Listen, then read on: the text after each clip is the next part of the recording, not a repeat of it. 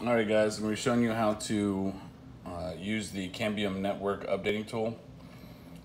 First thing you need to do is make sure you have it on the hard drive on your computer. As you see here, just go to a Google and do a simple Google search for Cambium network updater tool. It's the quickest way to find it. Click the link.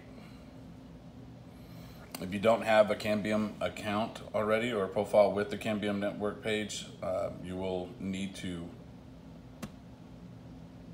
create one.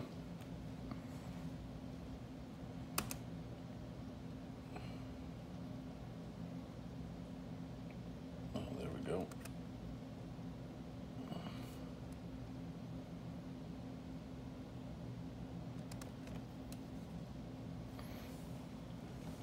Now that it registered there. Okay, so you see this is a page it'll link you to.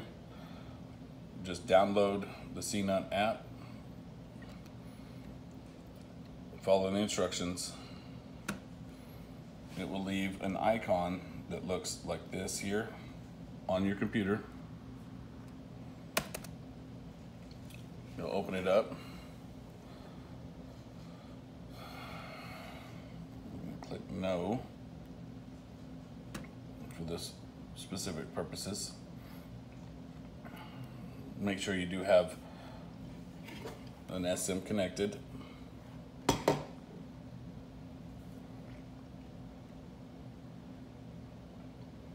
Up here at the top, you'll see File, Edit, View, Update, Tools, and Help. The first thing you're going to want to go and do is you want to add an element to your network root. So you go to Edit, Add Elements to Network Root. And depending on the IP, the default IP, that's what you'll come down here where it says element host names under discovery targets. There you'll put the 169.254.1.1 when you're doing 450s or 450Bs. And then you will hit OK. Now I already have mine set. And once you hit OK, it'll populate this little tab here, this element or branch off of the network root. Make sure you select it because that's what we're going to be updating. Go to your update and then manage packages. Once that populates, mine is already listed here because we're using the Canopy 16.2.1 build STA on our current upgrader flashing. To add additional firmware, you hit add and it's going to take you to known firmwares for that. You're not going to have to browse around your whole computer. It's going to take you to it will only show you the files that are compatible with the updater tool. And then you select the one you want. So right now we're using this one. So hit that and hit open and it will then add it to your manage package screen. Now, if you're swapping back and forth between radios, the same concept, just hit remove. And as long as the check mark is here, it will remove the one that is checked. You can add multiple firmwares here and only check the one you want to use at the time. Let's close that since we have it ready.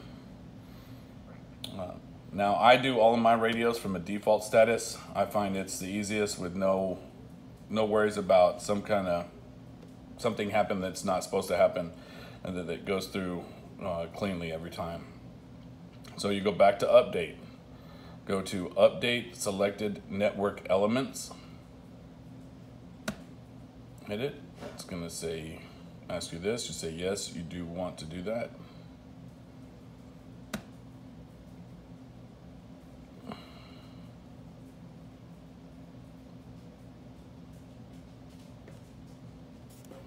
May need to turn the Wi-Fi off for this, but no, it's picked it up. You see here where it has 25%. Keep an eye on that. It'll start at 25, go to 50, go to 75, and usually at 75%, it will start a multiple reboot process, at which time it will be completed. If you look at that and it jumps, if it goes to 25 and then just jumps right to 100%, There could be a setting in the radio that is preventing it from doing the firmware upgrade. So you'll need to default that radio all the way out, return it to factory default settings, and then start the process again and update the radio. Sometimes radios will not accept the upgrade. It is rare and it happens more on a remote than it does locally, but it is electronics and it is something that happens. So you see how we're at 75%. If you look down in here, this is all the information you need. And here it says update completed. Failed to reboot, retrying with HTTP request.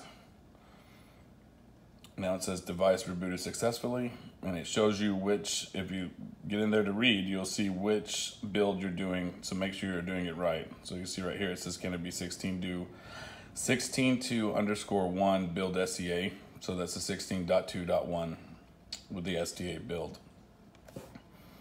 Once it reboots a couple of times, then you'll be able to get back in to access the radio.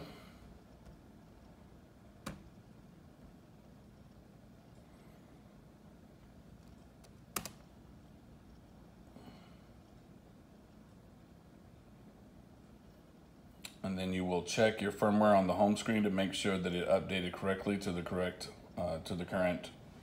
firmware that you're creating. It's as simple as that, and that's how you flash a radio forward.